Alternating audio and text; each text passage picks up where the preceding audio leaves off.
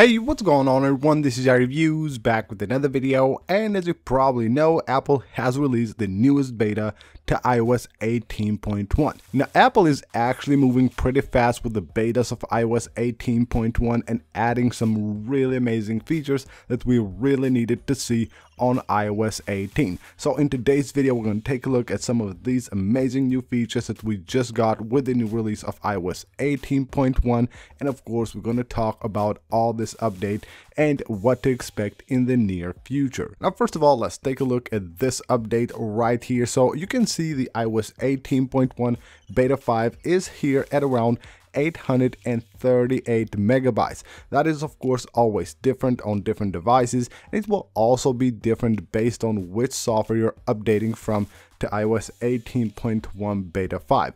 If you're updating from beta 4, then you will have a way smaller update, but of course if you're updating from iOS 18 to iOS 18.1 beta 5, then it will be quite a huge update. Now, the build number for this update will be 22B5054E.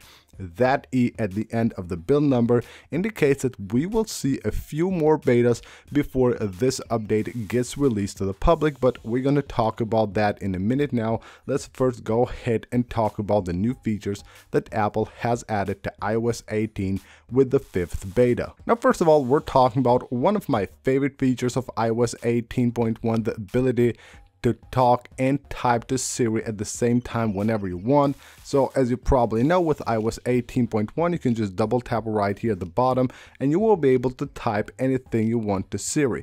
And now with 18.1, Apple has actually made some improvements here. So whenever you're typing something, the suggestions that it will give you right here will actually change based on what you're typing. So it won't just show you like a few suggestions and they stay like that. They will actually update as you're typing right here. So you can see it updates and it changes to other suggestions. And now on the Notes app, you will have right here the tools. You will also have the icon for Apple Intelligence. That's really welcomed, and anytime you type a text and you actually select it, you will be able to use that tool. Tapping right there, it will of course show you all the writing tools that Apple Intelligence has to offer, from proofread to basically rewriting everything else that the Apple Intelligence writing tool will bring to your keyboard. Now, what's really cool about this is that it might come to other places as well, maybe to iMessage and things like that, where you really need to have quick access to the writing tools. That should be very, very welcomed. Now, talking about Apple Intelligence, we also have a smaller update here on the Settings app. We now have the dark mode icon for Apple Intelligence. It's right here on the Settings app page, and also when you get into the Apple Intelligence and Siri settings, you will also see a dark mode icon, which looks really nice. Another change here on the Settings app, whenever you go to display and brightness, now you will see that the previews for the wallpapers right there have now been changed, and they have been updated to match the iOS 18 wallpapers. A really cool feature with iOS 18.1 beta 5 is the ability to drag and drop when you're mirroring your iPhone to your Mac. So you will be able to drag and drop files from your iPhone to your Mac, or from your Mac to your iPhone, whenever you're using the mirroring feature that Apple offers with iOS 18, which allows you to actually mirror your iPhone screen to your Mac. And here we go with my favorite feature of iOS 18.1 beta 5, and probably one of the top features of this update. We're finally able to add toggles, individual toggles for connectivity, not just the widget that we used to have before. Now you can have individual toggles for your Wi-Fi, Bluetooth, and also your VPN and every other like toggle that we have right here. Now, some of them have been here before. We got here the VPN, the Wi-Fi, and the Bluetooth now with 18.1, and it's actually much better than having that widget actually for connectivity. So you can just go ahead and tap right here to go to the edit mode and then add a control, and whenever you go right here, you will see we have Wi-Fi and VPN that now can be added to the control center. So you don't need to add this. This was the old one where you have all these together combined there. But if you don't prefer that, you just want to see individual toggles for each of them, then you can just add them one by one here to your control center. Now, when talking about the control center, we also have a very nice change here. We have now a reset button for the control center. This is also a very welcome change. So basically, whenever you go to your control center and customize it, add different toggles, change things, if you feel like you're not liking it and you just want to get the default control center back, all you have to do is just come to settings, go under control center right here, and you will be able to reset the control center to its default layout. And we also have a few new shortcuts on the Shortcuts app with iOS 18.1. First of all, we have Show Control Center.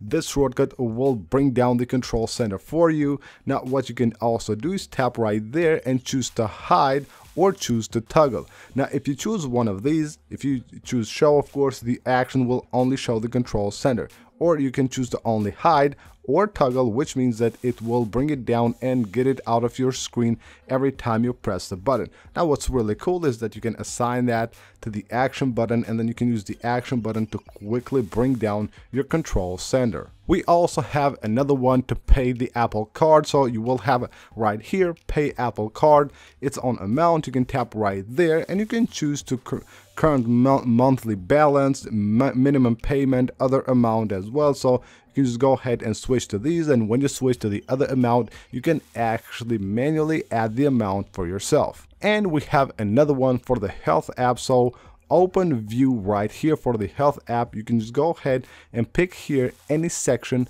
of the Health app. Anything you want, like any category of the Health app you want open, you can do that now with shortcuts. And of course, you can create multiple shortcuts for multiple categories of the Health app. And now let's talk about the battery. So battery life on iOS 18.1. Now, in my experience comparing it to iOS 18, the beta stages that we went through on iOS 18, it's maybe a slightly better here with the last couple of betas. Of course, the initial betas with the Apple Intelligence features, they required quite a lot of CPU power and of course consume a ton of battery. But here we have the last few days, so we're here at about 90%, 9 hours 29 minutes. Right here again about 90%, 7 hours 2 minutes. Right here we have about 130%, 16 hours 15 minutes. And then we have a few more here about maybe like 80% battery, 7 hours 29 minutes. And keep in mind that this battery is at 91% health, so it's not the best ever, but again, the battery life is quite okay in my opinion with iOS 18.1, and of course we're still on betas and we can expect that to improve in the next few days, and of course with the release of the next betas and then the final release of iOS 18.1. And now let's talk performance. Now here we have the Geekbench score for iOS 18.1 Beta 5. And compared to iOS 18.1 Beta 4, we can see right here the single core score has increased quite a lot. So we have a score of 2,959 with Beta 5, while Beta 4 was more than 100 points down, 2,838, while we can see a slight decrease here on the multi-core score, 6,994 for Beta 5, while Beta 4 was at 7,017. So a pretty nice performance, and also it's actually quite stable, so very good performance when it comes to iOS 18.1 betas. So what's next? As you probably know, Apple has stated that they're releasing iOS 18.1 and the new Apple Intelligence features in October. Well, I would expect them to release another beta on the 30th of September, and I expect them actually to release a couple of more betas before they release the RC version. Probably on the 7th somewhere or the 8th we will see another beta, which should be beta 7, and then the RC version some place right here is like the 15th or maybe 16th of October, and then the 21st or the 22nd of October should be the dates when we get iOS 18.1 released to the public. So that's basically it for this video, guys. This is iOS 18.1 Beta 5, an amazing update. Some really nice features have been added, and of course we can't wait to see what Apple has in store for this update, because we have quite a few weeks left until the public release. So that is it. Smash that like button if you enjoyed the video, subscribe for more, and I'll see you on the next one.